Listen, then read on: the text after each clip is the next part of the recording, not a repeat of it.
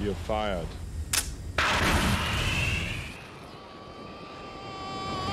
The Harrier Jump Jet, a symbol of British engineering pride, easily recognizable for its distinct shape, and most importantly for doing something almost no other fixed-wing aircraft can do: hover.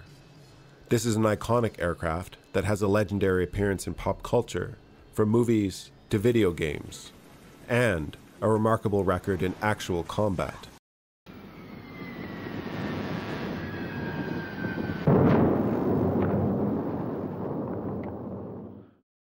The most famous appearance of the Harrier in pop culture is no doubt the True Lies movie, which offers some incredible scenes featuring the aircraft. For most scenes, the movie uses a 47-foot mock-up Harrier, which was placed on top of a 20-story building. The scenes are overall fantastic, but do stray from reality. The movie exaggerates capable hover time, as well as the amount of ammunition the cannon has. It further ignores how incredibly deafening the engine can be. But a great film nonetheless. So as always, let's highlight the real history and use of the Harrier while showcasing some pop culture appearances.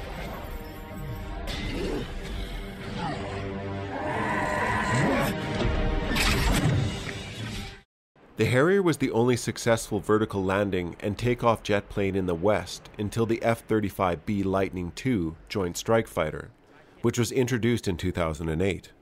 Though it should be noted the F-35B is typically referred to as a short takeoff and vertical landing aircraft, as vertical takeoffs stress the airframe and limit the weight of the payload during takeoff. This is also how the Harrier typically takes off for the same reasons.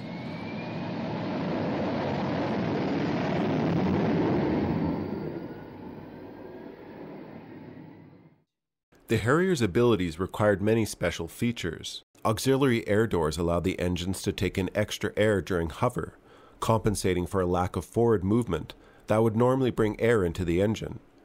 The nozzles, of course, are the most interesting feature. 4 large rotating nozzles, 2 on each side, direct the thrust of the aircraft.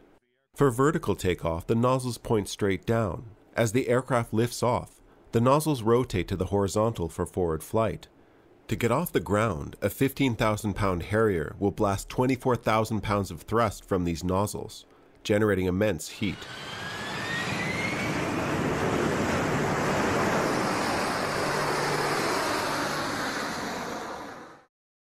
To land, the process is reversed, and the aircraft can be quickly brought to a standstill.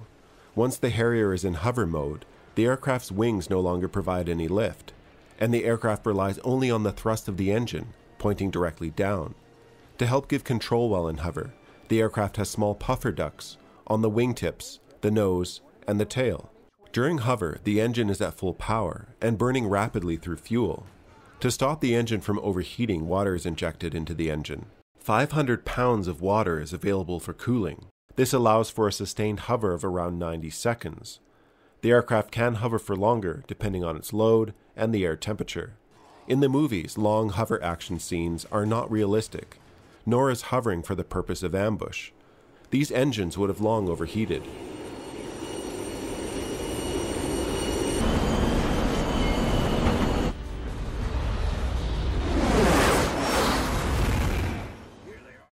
Hovering is primarily used for landing. Only a small fraction of takeoffs use hovering. A Harrier's ability to land vertically allows it to operate close to front lines, almost anywhere there's a roadway or parking lot. This versatile landing ability has famously saved a few pilots. In one situation, a U.S. Marine Harrier had a malfunction with its nose landing gear. To land safely, the aircraft was slowly brought down to land its nose on a special stool, a testament to both the aircraft and the highly skilled pilots chosen to fly them.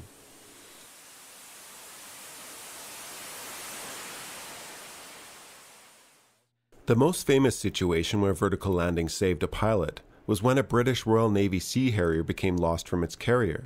Short on fuel, the pilot was able to locate a Spanish container ship to safely land on. The pilot was uninjured and the jet was recovered. The event received widespread media coverage. It was both an embarrassment for the Navy, but also a triumph for the plane and pilot, who sadly was reprimanded.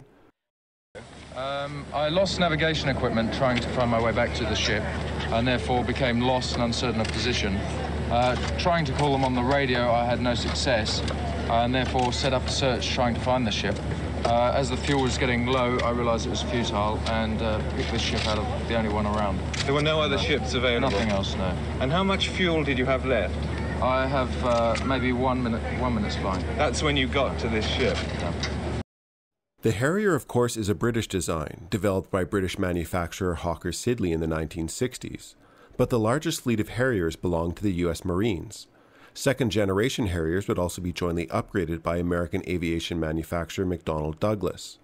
The aircraft has further been flown by Spain, Italy, Thailand, and India.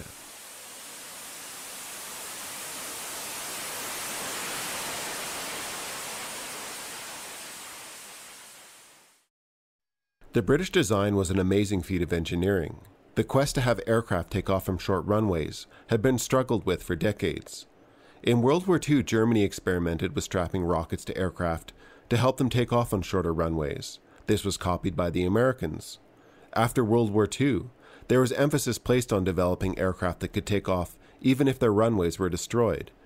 This was due to the fear of mass destruction that would come from a nuclear war.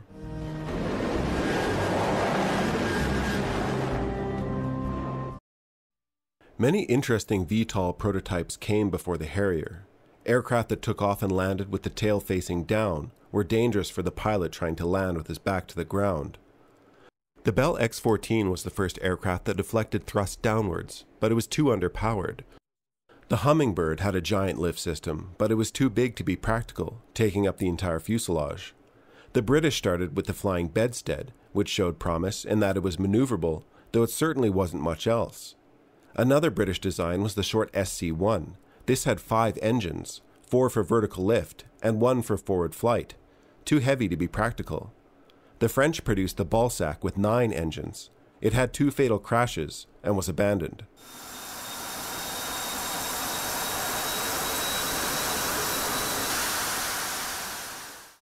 Eventually, a French engineer, Michel Wibeau, drafted a 1-engine design using 4 centrifugal compressors mounted on the sides of an airframe around the center of gravity. The compressor outlet nozzles were able to swivel, but as an independent engineer, his design didn't get much attention until English engineer Gordon Lewis discovered his complicated design, which would help inspire the movable nozzle system for the Harrier.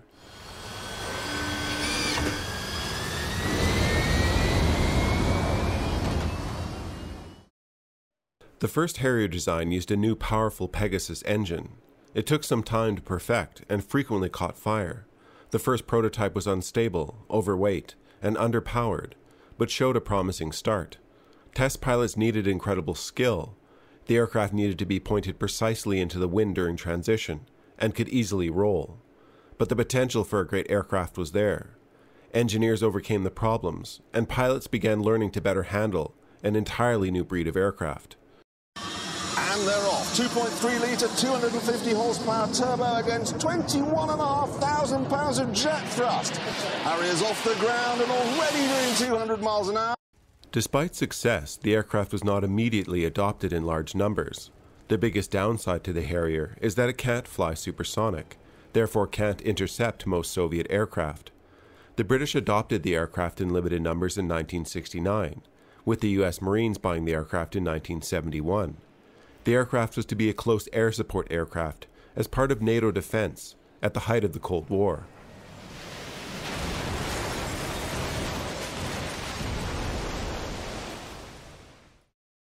The Soviets had their own VTOL aircraft during the Cold War. 231 Yak-38s were built, and like the Harrier, they could operate from carriers. But despite the production numbers, they were poor aircraft. They were poorly equipped and unsafe. Around 40 were lost to accidents.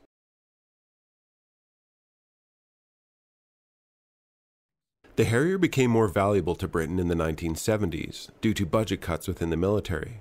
The British could no longer afford massive carriers designed for typical fighter jets. The Harrier gave the Royal Navy an opportunity to build new, smaller, and most importantly affordable carriers that could be armed with the Harrier. The Sea Harrier, introduced in 1978, was developed specifically for the Invincible class carrier and would end up front and center in an unexpected war. I will not negotiate with criminals or thugs. The Falkland Islands belong to Britain, and I want them back. In 1982, Argentina invaded the Falkland Islands. The Harrier was essential to the task force, destined to take them back. Just 28 Harriers faced over 100 Argentinian aircraft, including supersonic Mirage fighters. As soon as the task force arrived near the islands, Harriers began downing enemy aircraft. The Harriers were kept busy during the invasion. The Argentinian Air Force continuously engaged the task force. Altogether, the British lost 7 vessels. However, Harriers protected the majority of the task force and shot down a total of 20 aircraft and supported troops on the ground. Not a single Harrier was lost in air-to-air combat. Though credit can be attributed to the Harrier, pilot skill and tactics played a huge role in their success. Adding to the aircraft's lethality was the use of advanced Sidewinder missiles.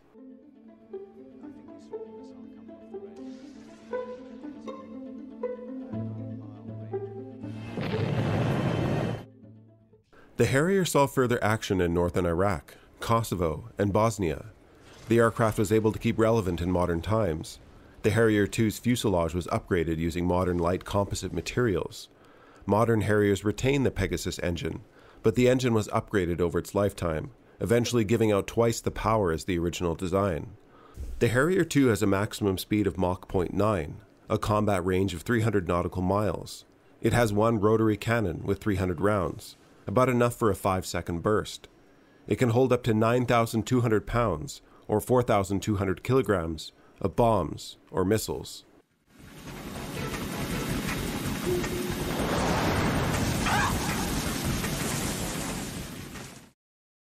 The British no longer fly the Harrier. The Marine Corps, however, currently retains over 100 second-generation Harriers, but is transitioning to the F-35 platform.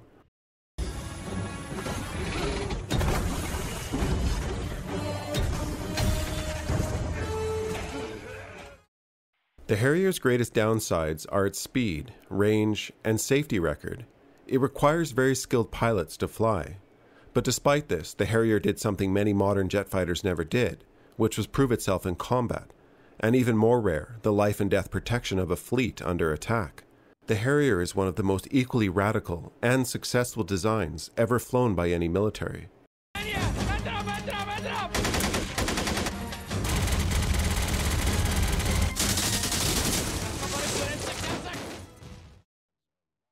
Alright, I'm Johnny. Thanks for hovering around until the end of the video.